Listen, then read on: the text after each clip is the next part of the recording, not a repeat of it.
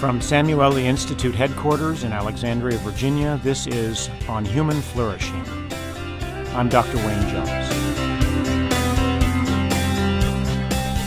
My guest today is Dr. Robert Bonakdar, the Director of Pain Management at the Scripps Center for Integrative Medicine in La Jolla, California. At the time we did this interview, Dr. Bonakdar was the president of the American Academy of Pain Management, one of the largest pain management organizations in the country.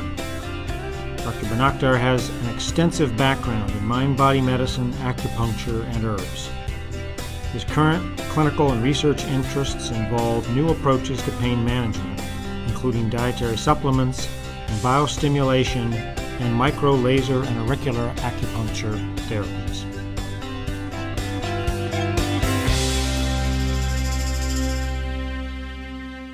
The American Academy of Pain Management is one of the largest professional pain organizations and pain management organizations in the country. Scripps obviously is well known to many people. It's one of the premier healthcare centers in the country. And yet you're doing something that's sort of out of the box here, that integrative practices, non-pharmacological approaches to pain. This is not the typical type of thing that people think when they think of pain and pain treatment.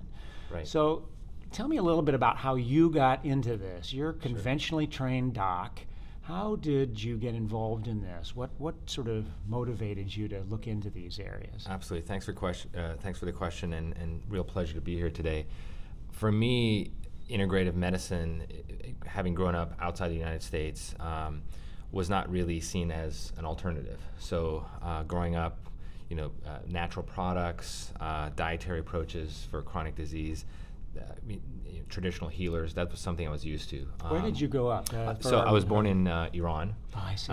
So, seeing traditional healers, having house calls was very conventional to me. And then having moved to the United States, preparing for medical school, I was fortunate enough to do a Richter Fellowship in Southeast Asia. And again, one of the most amazing things about that is how the conventional and what we call complementary here got along. So if someone's going into surgery, they might be having qigong healing or guided imagery post-op. There's a heavy emphasis on nutrition and mindful movement like Tai Chi.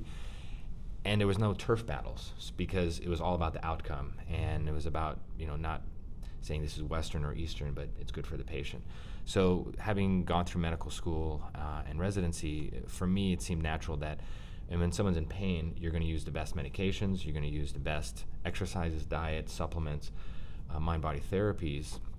And the American Academy of Pain Management similarly has a similar view. I mean, the majority of members are prescribing clinicians. But we also understand that working with our colleagues who are massage therapists, chiropractors, et cetera, is the best way to approach pain. What's nice at this juncture in pain management in America is we've recognized that we do typically not the best job, and that's putting it nicely. Recent surveys have said that, recent one in neuropathic pain said that only about a quarter of patients, if we follow guidelines, evidence-based guidelines, get measurable benefit after 1 year, and opioids may not have significant long-term benefit. So if we are doing the best evidence-based job and it's still not doing what we want, we really have to expand the toolbox and also help navigate the toolbox with our patients. Yeah, so a bigger toolbox is essential if only 1 in 4 of your patients are actually getting better with the best that you can provide in conventional medicine in those areas. It's interesting, to hear that some of the practices that are outside the U.S. then are found to be beneficial and not taken up in these areas. In the pain area, it's sort of been an invisible area in medicine, hasn't it? I mean, for many years, it wasn't, nobody owned it. There wasn't necessarily a pain specialist, and there weren't pain centers, and yet it was huge. 100 million people have chronic pain in the United States. Billions of dollars is spent on that, and yet it was sort of this invisible thing. only now are we really recognizing that. But you were a pioneer in these areas for many, many years. So in many ways, it seems like, the time has come. The time has come. After all the years that you've worked in these Absolutely. areas, the time has come when finally it's being recognized as an issue. Absolutely. And I think a big part of that was the Institute of Medicine report in 2010, Transforming Pain, which basically summarized the situation by saying, we need a huge transformation. We need more individualized pain care, not just specific what the guidelines say, and a lot more self-care. So reading between the lines, it really said, the door needs to be much wider open and ready to incorporate some of these options, because self-care at its core involves, talking about sleep, talking about diet, talking about spirituality, which in most cases, I would say a pain patient going to a typical pain clinic was not having any of that discussion. So I think the timing was right. American Academy of Pain Management has been doing integrative multidisciplinary work for decades. I think now, the white papers and the guidelines are saying that we need to move in that direction for many reasons. One, we need to have more effective treatments. We need to have more patient-centered, friendly treatments. We need to have more cost-effective treatments.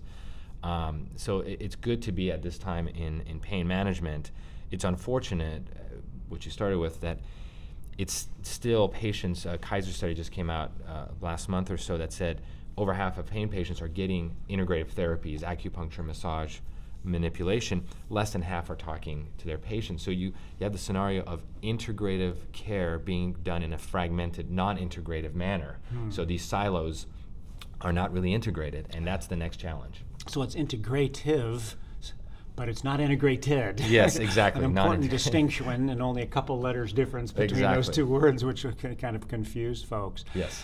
I'd like to step back and ask you to give us some sort of a concrete example of how you approach pain patients, because a lot of our listeners, both perhaps patients themselves, or they have family members that are patients, or even professionals.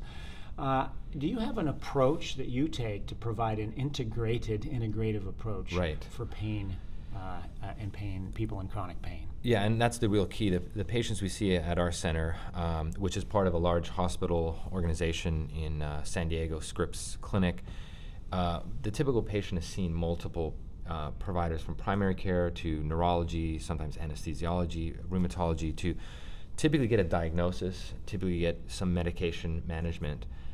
What we try to provide is, when that doesn't quite meet their expectations or the clinician's expectations for relief, what has not been tried, and what, more importantly, is the driver for this pain. So, I often get asked, what's effective for back pain? And I say, it depends on, what's underneath that. Is it an architectural issue? Are we dealing with the joint degradation? Are we dealing with more myofascial muscle tension, and that patient has a significant amount of stress or inactivity, deconditioning, and we need to get mind-body therapies? Or is this an issue that may be an inflammatory condition where diet, supplements, again, exercise could be incorporated? So it really depends on digging a little bit deeper.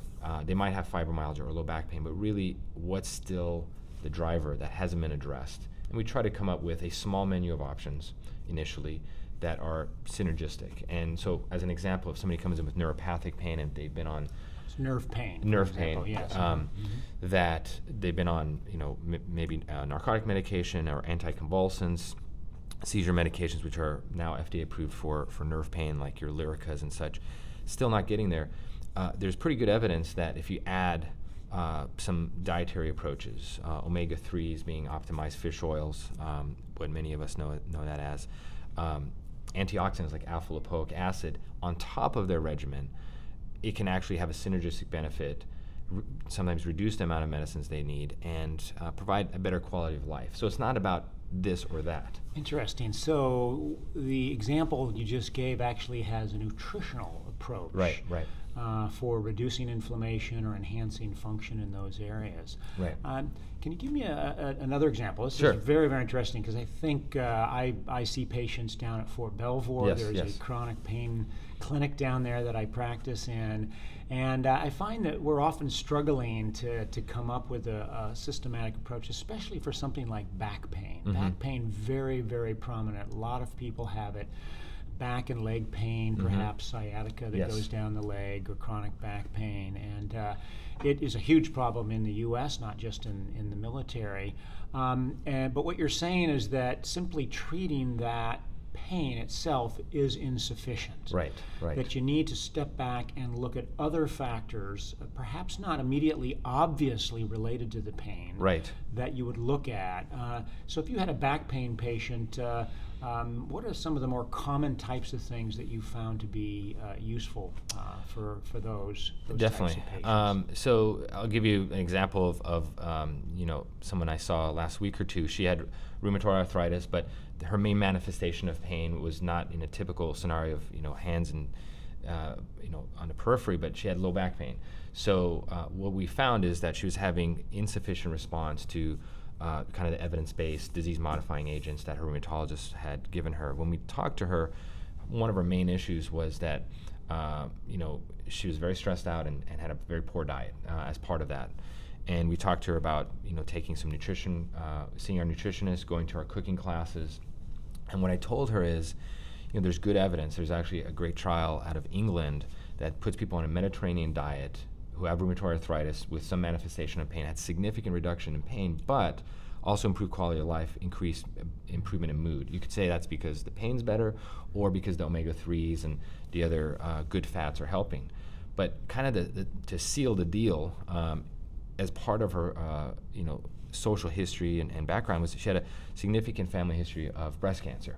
And I said to her, the good news is, recent evidence shows that if you go on this Mediterranean diet, which to her at that point sounded foreign, with omega-3s and olive oil, you have a 68% chance of reducing your chance of going on breast cancer. So it's sort of a win-win. It's not about here's a drug that's going to help X, but here's an approach, starting with diet and then adding other things like stress management, that are kind of a win-win-win. And I think that's what is different about integrative medicine. It's about looking at not just this patient has condition X, but how does condition X fit the entire picture, and how can you then approach this complex picture in a way that's patient-centered. Yeah.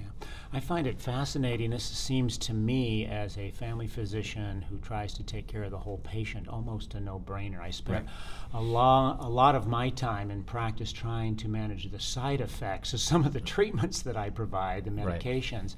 But what you're saying is that if you get at the underlying health-enhancing components of a patient, the side effects generally are positive. Yes. In other words, lots of things begin to get better. And is this the difference between a healing modality and sort of a conventional treatment modality? Definitely. I think you said it perfectly. And in medicine, we're often looking at, okay, what is your pain today? It was an 8, then is a 6, 5. We've accomplished our goal. But in a healing scenario, what else is happening could be, disability, quality of life issues, sleep issues. So the pain can be reduced, but the overall quality of life may be no better or worse if there's adverse effects from the medication. So some of these healing modalities, and this was elaborated by Dr. Shirkin and some other researchers, that when people do these healing modalities, your acupunctures, manipulation, massage, tai chi, yoga, what they're getting is not just pain relief. They're getting hope, they're getting empowerment, they're getting an improvement in their quality of life that sometimes gets lost in the visual analog scale for pain of what's your pain number today.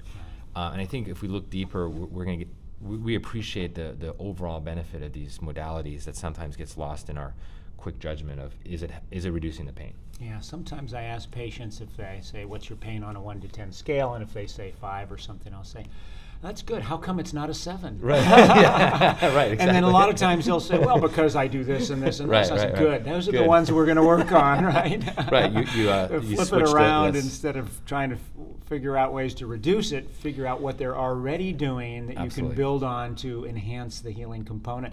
This distinction between healing and curing, it seems so simple when we talk about it, and yet it is fundamental, it's profound. Right. A system that is looking at trying to cure, and the cure comes from the outside. This is very different than something that's trying to enhance your own inherent healing capacity, isn't it? Definitely, and I think one thing that's helped clinicians who are conventionally trained to better understand what's happening is some very innovative research into what's happening when these approaches are being employed.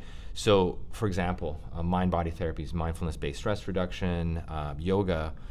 There are fascinating functional MRI studies that show areas of the brain that control pain, like the limbic system, that's our fear center, and pain memory centers like hippocampus of the brain actually get altered, modulated in a way that allows that patient to deal better with the events of the day. Because pain changes the brain, and the big question is, how can healing modalities come in and change things which for many decades were thought to be locked in? Right. And that's the really innovative part, that research is really vetting these as not just alternative therapies that have a placebo effect, but actual mechanistic ways of altering how patients experience pain. So they have biological and functional, physiological effects, just like other medications and treatments that have been looked at. And now the evidence is beginning to document this. Yes, absolutely. And the National Center for Complementary Integrative Health had some great evidence-based summaries and booklets for both clinicians and patients to learn more about which treatment is right and when to use it, when to avoid it. So my mother broke her hip last year. She lives in San Diego, near your clinic. She actually went into the Green Hospital where you practice. Oh, goodness. And she had it taken care of beautifully. The surgeons came in, they assessed it, etc. She had it repaired and replaced the next day. Wonderful. And then it was a matter of recovery and pain management.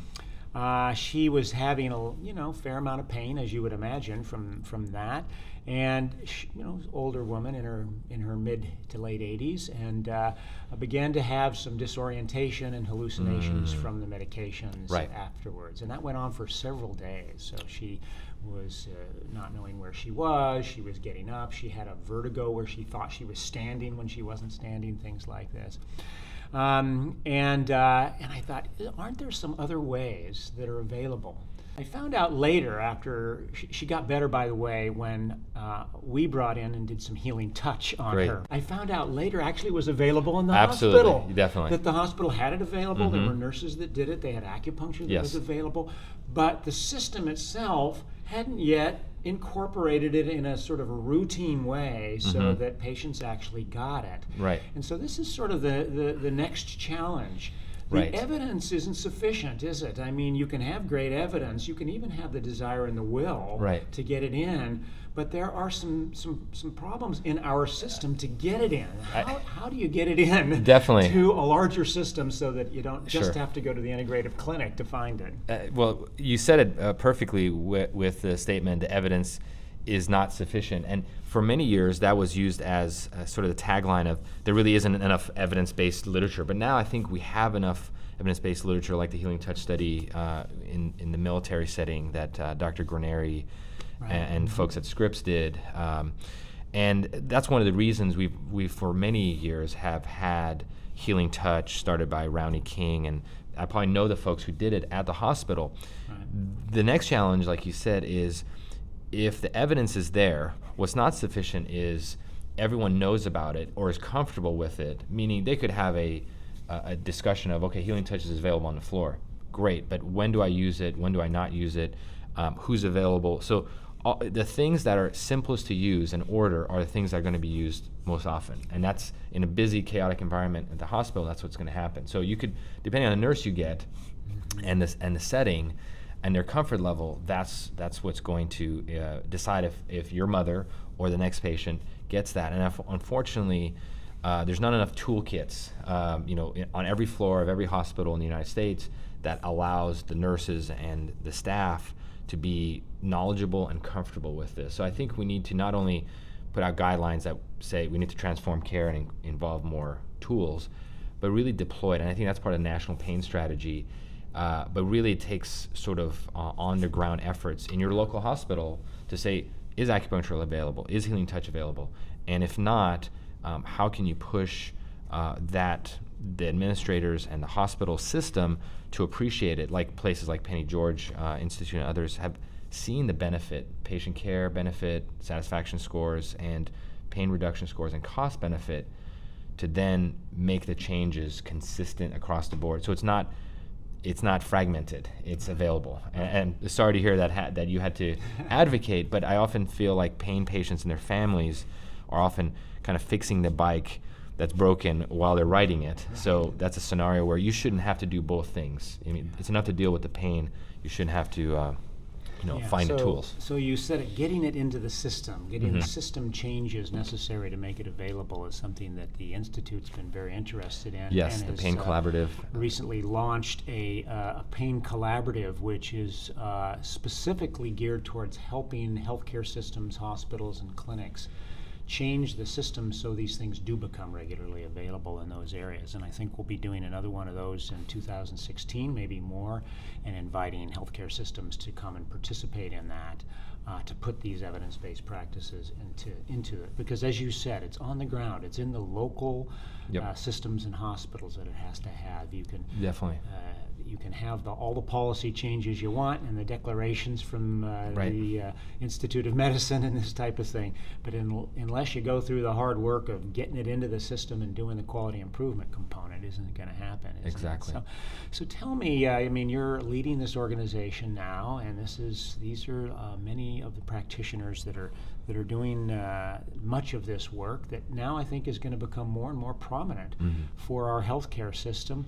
What's next? What would you like to see? What do you anticipate seeing? What do you hope to see in this area? Absolutely. So I think it's my tenure as president transitions as of this meeting. So, but some of the things we put in place over the last 3 years, where I've been very fortunate to lead this organization, is putting in language and putting in training that's a little bit different than you get at other meetings. So we have a wellness initiative so that pain providers, who studies show are some of the most burnt out clinicians, do something for self-care. So they're doing, we did a study with Cleveland Clinic that showed a significant reduction in burnout scores in those clinicians. So I think step one is the folks who are taking care of pain patients need to take care of themselves. And I think we're in the front lines of doing that. And I think more pain organizations need to hopefully incorporate that. Yeah, so you're telling me that in order to take care of your pain patients most effectively, you have to take care of your own pain? Oh, yes, exactly. Newsflash.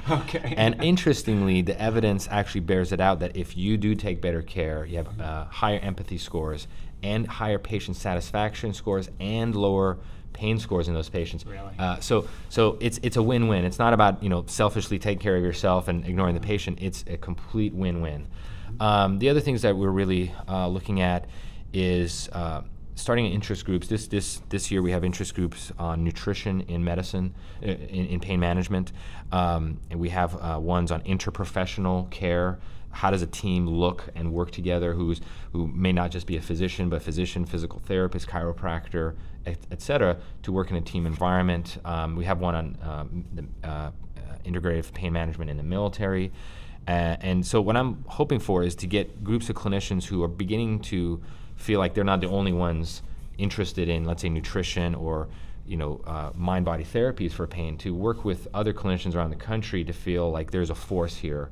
And if I can get some done in my clinic or hospital, I can help another clinician do the same in their environment. And I think that's the future. And also just getting the literature out. I know Samueli did a great job getting the literature out on self-care, doing a number of papers and getting more papers out in good journals so that clinicians know that the evidence is sufficient and that we need to sufficiently incorporate the evidence in our care. Wonderful, thank you. Well, thank you so much for all your years of work in this area and moving it forward. And even though I know you're stepping down from the presidency of AAPM, that you're going to be a leader in this area clearly for a long time. And I think the time has come actually for what you've been working on for so long to actually see the light of day in all of medicine and be available for everyone. So, well, thank you, Wayne. I just want to say that many of the folks who are doing what we're doing now, the basis of our knowledge comes from a lot of the work you have done with some of your great writings, even before the Samueli Center, and then just what you've accomplished with the Institute and your colleagues is truly amazing and helps us, the on-the-ground clinicians and organizations do much better work. So thank you. Great. Our next episode on Human Flourishing features Dr. Jeffrey Ling. Dr. Ling is the founding director of the Biology Technology Office at DARPA. Dr. Ling will join us for a discussion on recent advances in the human technology-biology interface, such as using prosthetic limbs to connect brain activity to movement. We now recognize that, oh my goodness gracious, if we can read some of the signals of the brain that say, oh, move your arm, move your leg, wiggle your ears, can we use that in a beneficent way? And the answer is absolutely. And the most obvious place, and the one we started at, was someone who's lost their arm. Losing your arm is a very debilitating condition because you've lost your hand, and your hand is really how you interact with your environment. To lose that whole limb is really very debilitating. And in fact, the only thing that doctors can give now is a hook, and that's the best that you can get. So if we could really decode these messages, could we get someone to actually really run a robot arm with a robot hand? And you say, well, robot hands don't exist right now. They don't, because what use are they? But if you put the two together, now you've got something. That episode will air on Monday, October 26th. Please join us.